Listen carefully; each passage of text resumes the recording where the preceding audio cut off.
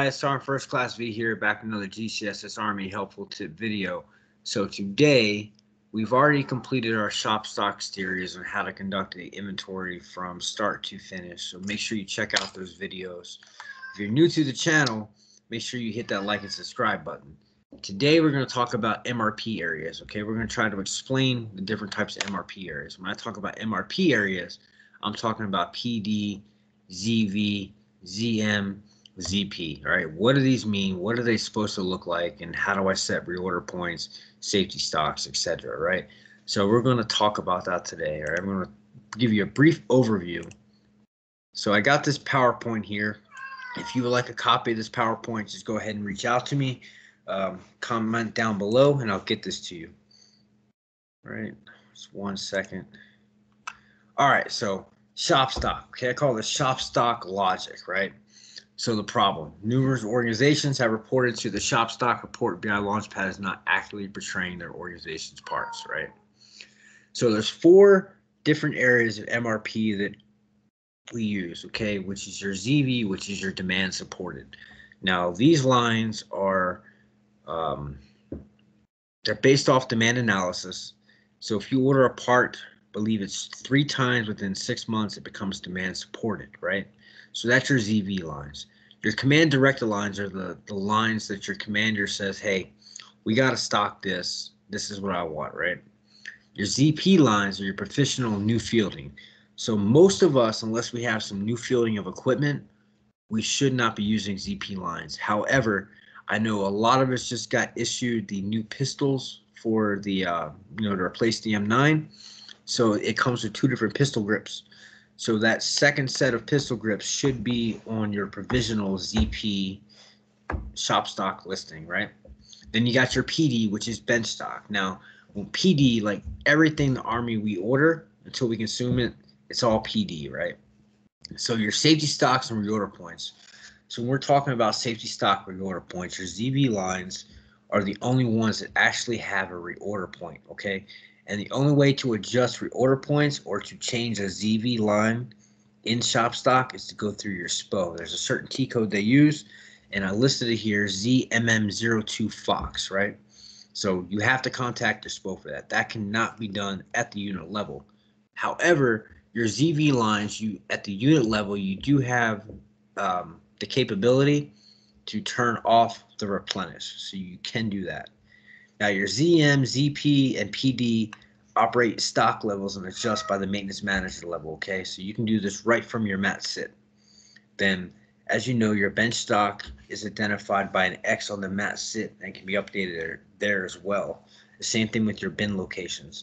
Now, I know a lot of us go through my workplace, and we're able to assign, parts or material a bin location. You may be able to do that, but you're not actually updating the MRP area. So just keep that in mind, all right? So just a few rules with bench stock, right? If you ever seen this error where it says, hey, this does not meet the criteria as bench stock, right? So bench stock can only be set when these are met.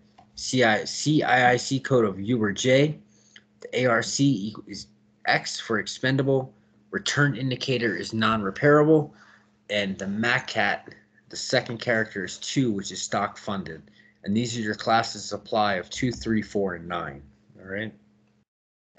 So here's your material situation report. So if you were to right click, you're able to actually adjust these, right? But like I said, only ZV lines are the only ones that actually will have a reorder point in it. Okay. Now, your other lines can have a safety stock, but your ZV lines are the only ones that will actually have a reorder point or RP, okay?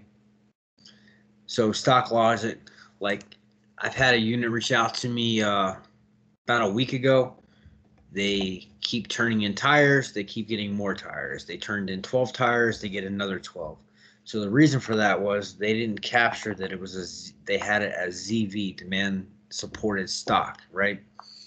So I had to go in the system and change it from ZV and actually fix the stock level or the replenish point on that, all right?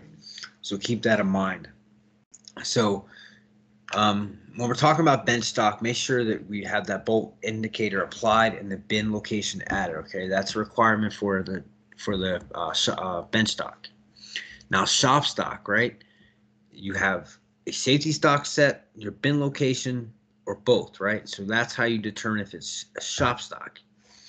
Now, like I said, your provisional stock is a bin location required, set to meet RO objectives. Should not have a bench stock indicator. Your ZP should not be set as a bench stock. Your ZM is your command directed stock, which is classified as shop stock by the MRP type.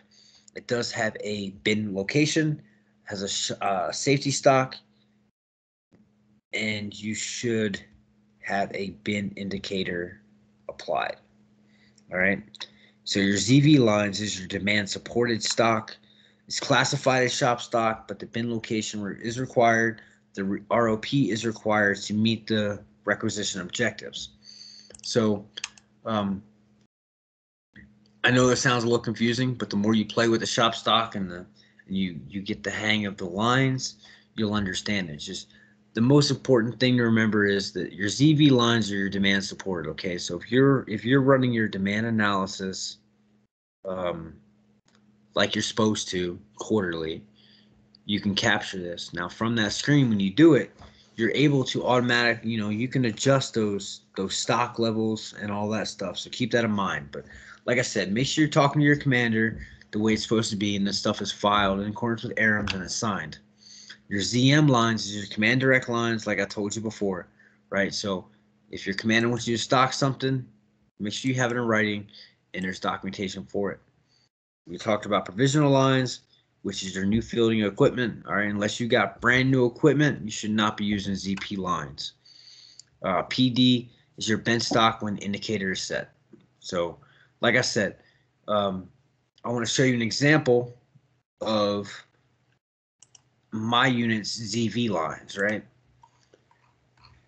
So I'm in the process of actually clearing some of these ZV lines out. But if you can tell, like, just because something is saying, hey, this is demand supported, doesn't mean you got to make it demand supported. All right, that's you and your commander's call. All right. Some of the stuff is nonsense, like nuts. It's adhesive, right? So make sure you're setting your shop stock correctly. All right, in the MRP type. And like I told you, ZV lines have a reorder point. They're the only ones that have a reorder point. All right. Everything else is going to have a safety stock level. And another thing about your stop stock, right? So if you're doing your turn-ins the correct way, which is actually turning them into the SSA and not just clearing them, you won't have all these Fox codes on your shop stock. You should not have any Fox codes. You should not be stocking anything that's unserviceable, right? So just keep that in mind. Like I was telling you before, this was the unit that the tires that kept coming in. They turn in some, they get some right back. So if you look, they had the MRP type set as ZV and the reorder point at 21. So that's crazy. Like, use common sense when you're looking at this, right? So I hope this video was helpful. I have another video coming out on demand analysis in the next few days, telling you how to actually run the demand analysis and how it all coincides and what all the numbers mean. Like I said, I hope this video was helpful. Leave your comments down below. If you'd like a copy of the slideshow, let me know and I'll get it to you. As always, go Ordnance.